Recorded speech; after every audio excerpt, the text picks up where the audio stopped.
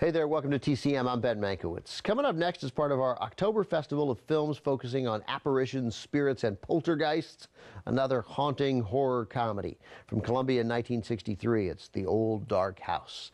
The film was adapted from a couple of sources. First, a book, Benighted, by English novelist J.B. Priestley, and second, the original big screen adaptation of that book, a 1932 film directed by James Whale.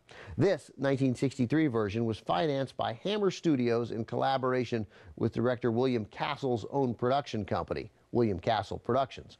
Not surprisingly then, the movie is directed by William Castle, a master of B-movie horror.